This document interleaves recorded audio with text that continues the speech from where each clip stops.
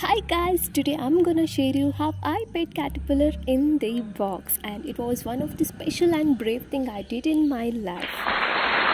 It's a brave thing because I'm really afraid of worms and caterpillars, etc. Here I saw the caterpillar under the leaf of this plant, but my phobia didn't let me to see the caterpillar, but I'm sure it's under the leaf. Okay, I made an idea to take the caterpillar into the box, that is to insert the leaf into the box and cut the leaf directly without seeing the caterpillar. Hooray! Succeed! I almost lost the fear by watching it again and again. It's time to feed some food for the baby butterfly. As the caterpillar was under the similar plant leaf, I'm gonna feed the same leaf to the caterpillar. Yummy green food. I'll insert this stick into the box so that the caterpillar can build its cocoon. Ew, but it's okay.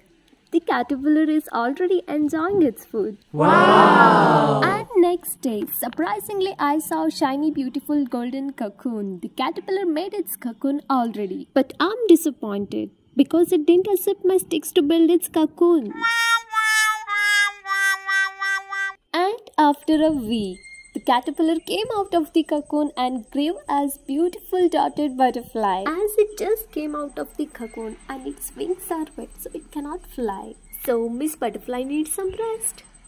It was just soulful feeling holding the butterfly. It made my day. Oh, so beautiful and cute. Ouch. Come on guys, let's speak with Miss Butterfly. Hello Miss Butterfly. I'm Nishal D'Souza. Happy Flying Day. It really has large. Oh no, it's staying on my hand.